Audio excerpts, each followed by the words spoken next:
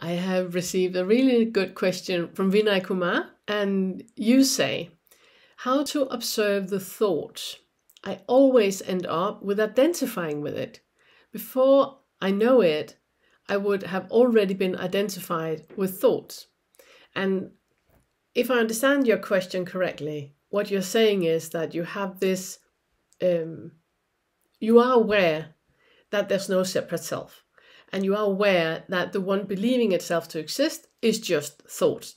But you keep having those assumptions about everything, and you have like this reaching out and kind of like pulling in what you see. If I ask you to look around right now and you look at things around you, you can feel that there's kind of like a darting out from your eyes, darting out to something and grasping to something and kind of pulling it in as a something. So that is a plant, and that is, you know, a garden, and that is, so there's this constant identifying with my surroundings and with what I see.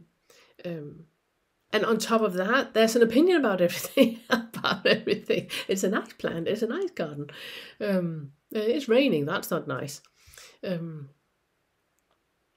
I know what you mean. I know what you mean. If that is what you mean, obviously. And your question is, how do I, you know, stop that mind chatter that is just happening all the time? How do I stop that? Ooh, breathe. The biggest illusion that we have about our thoughts is that we need to do something about it.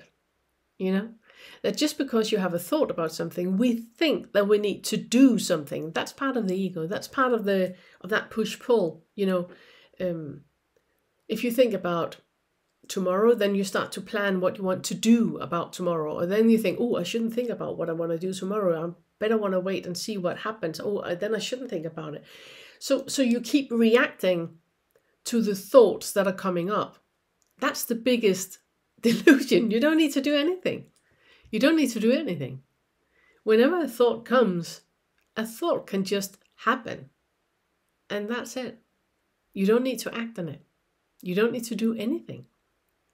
Just like when you hear sound, you don't need to do anything. If you smell something, you don't need to do anything. If you taste something, you don't need to do anything. The thought is the same thing. You don't need to react to it. It can be on that level, that the seen is simply the seen, and the heard is simply the heard, and the cognized, the thoughts, are simply thoughts. That's it.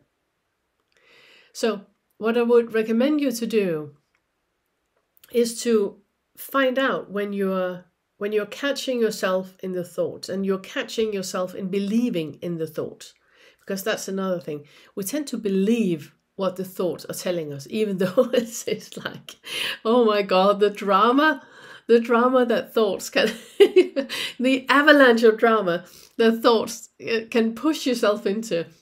You don't need to believe it. You don't need to believe it.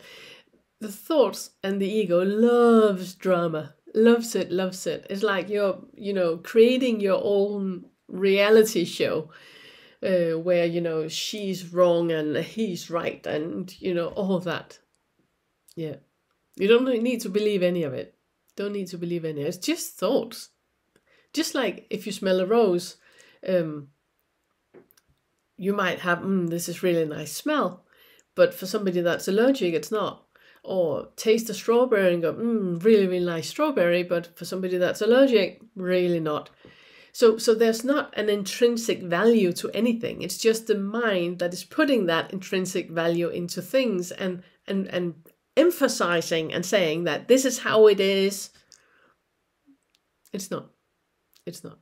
So if you can keep that awareness about you, noticing the thoughts happening, noticing the urge that the thoughts, you know, kind of want you to do something about it.